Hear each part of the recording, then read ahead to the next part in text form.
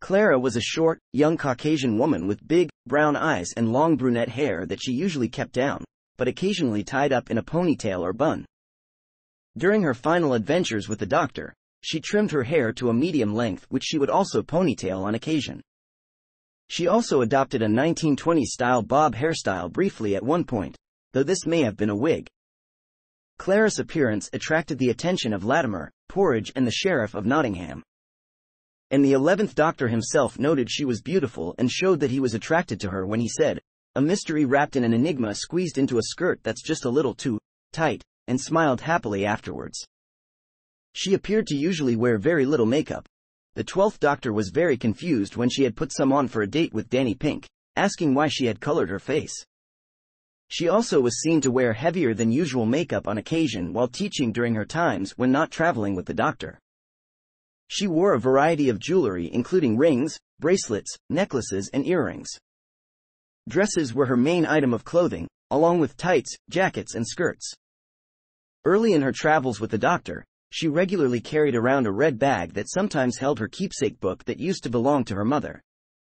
As time went on, however, she no longer carried the bag or the book with her. According to her Victorian incarnation and the 12th Doctor, respectively, and realized her legs were much shorter than her predecessor, Amy Pond. Wolfe made a crack about Clara's height being about the same as one of Santa Claus's elves when he said it was hypocritical that someone of her height would say a racist remark towards elves, to which Clara reacted self-consciously. According to Clara, she was average height.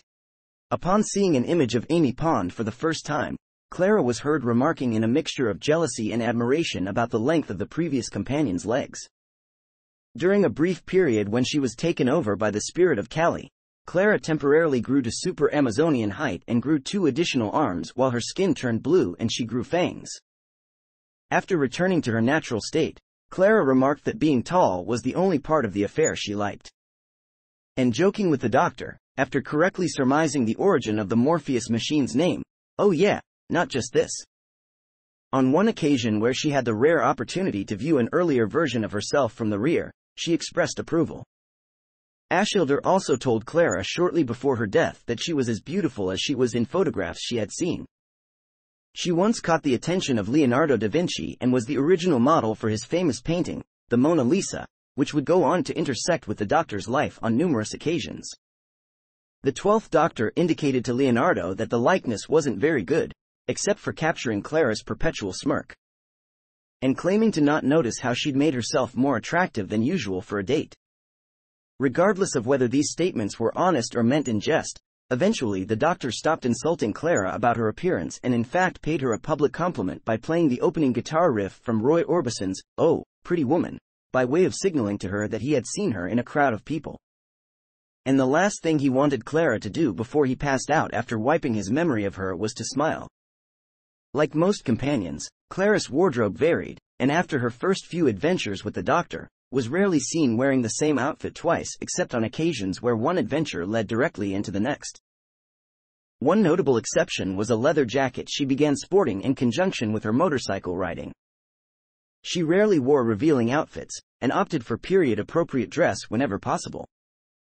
Unlike many of her generation, Clara did not have a tattoo during her normal lifetime, though she indicated to Rigsy that she was interested in someday getting a small and discreet one.